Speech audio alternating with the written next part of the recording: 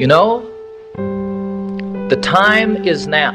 I'll tell you what happened for me. It's like, I remember going to church when I was a kid and sitting in the pew over here, in the choir loft actually, and listening to the preacher, whoever was speaking, talk about peace on earth, goodwill among men, and how Christians ought to serve one another, and, you know, like that. And as I drifted away from church, I heard it less frequently, and now even when I attend church, I hear it less frequently. It's more often something that comes up around Christmas and maybe at Easter. But 15 years ago, when I first heard that, it had meaning for me. It had to do with the way that I felt about myself, those things that I did, the way I interrelated with my peer group, as I mentioned. You know, I didn't drink and I didn't smoke. There were also other things that I didn't do. There were other things that I did. There were some things that I'm very ashamed of.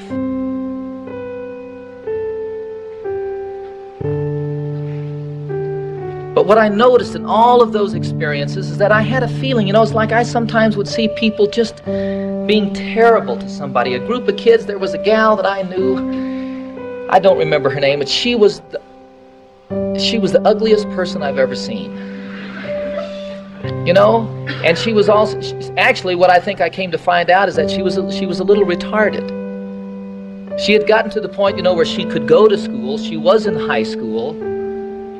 But she just really had great difficulties. And she wanted so much to be liked. She wanted so much to have friends. And the people there who, you know, who didn't understand what was going on mistreated her so terribly.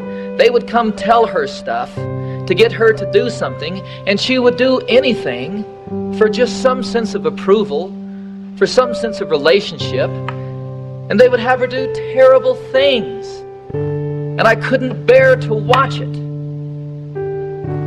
There was a friend that I had in a speech class in college, and he stuttered terribly. And people used to laugh at him. And I couldn't bear it. And I always, you know, between classes, I'd walk with him to the next place. I was the only guy I knew that talked with him, and who, when he stuttered, just let him stutter until he got the thought out. You know, I saw him a few years ago. He came backstage at a concert. He said, John, I don't know if you remember me. I did remember him. And he remembered me too. And he was there not because of John Denver, singer, star, whatever. He was there because I'd been a friend to him once upon a time. You know, there are things that go on like that. How often do we jump with somebody on somebody else? Who stands up? Who is always there to stand up for what they believe in and how they feel and the way they want the world to be? I don't always, but I'm working on that. You know, it's like I was always waiting for somebody to start acting the way I think people ought to act, to start doing something about the world in the way it ought to be. And I kept watching for whoever that was going to be and when it was going to happen and where it was going to happen. Well, I found out, folks. It starts right now. If not here, where is it going to begin? It starts right here. And who's going to do it? I'm going to do it. If not me, who? So what I'm doing now is I've put together this concert tour to go out and talk to people about these things. And sometimes it's more focused on hunger and the commission report. And sometimes it's talking to people, high school kids, about, you know, the same kind of thing I spoke to the graduating class here.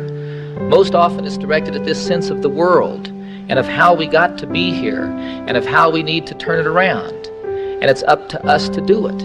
It's up to young people. You know, it seems to me we're so caught up in the world now that we really can't see our way out. So if there's going to be a new way, and if there's going to be the kind of energy it's going to take to turn it around now, it's going to come from young people.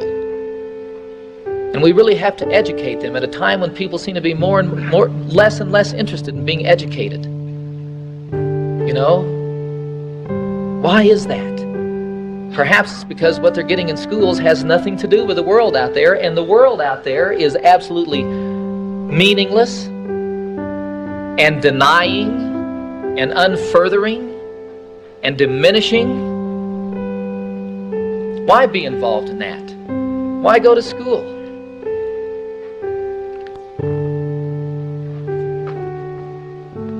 I think that it's possible for each of us, that people start asking me, what do you want me to do? Especially when I'm doing these press conferences for the Hunger Commission. What do you want me to do?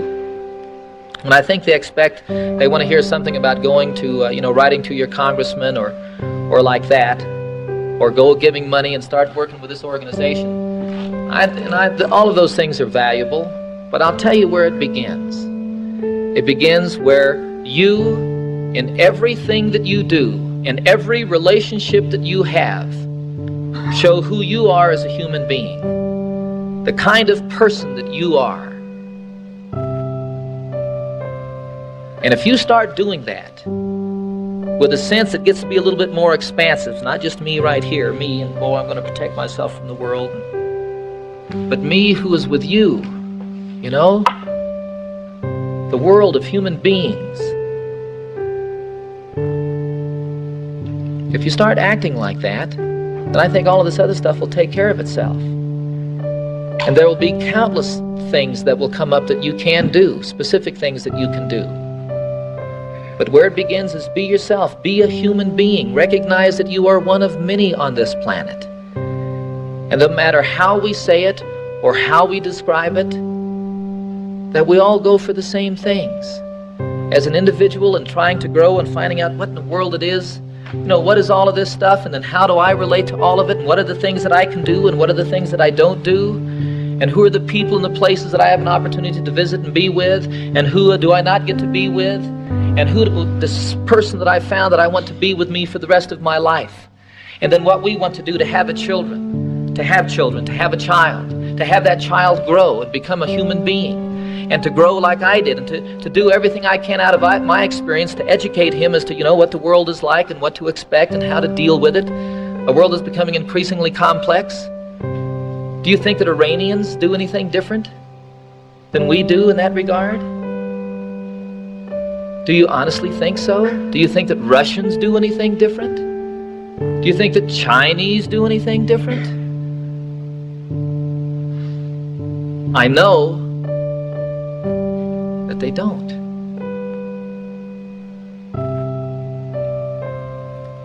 Human experience is the same.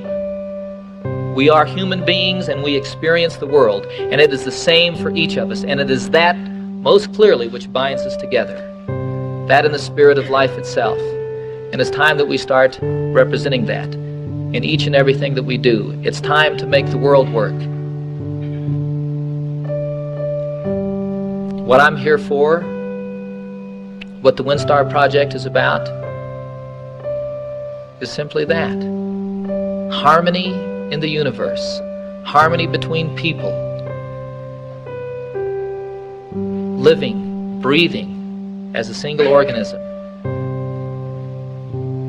A life that is worth living.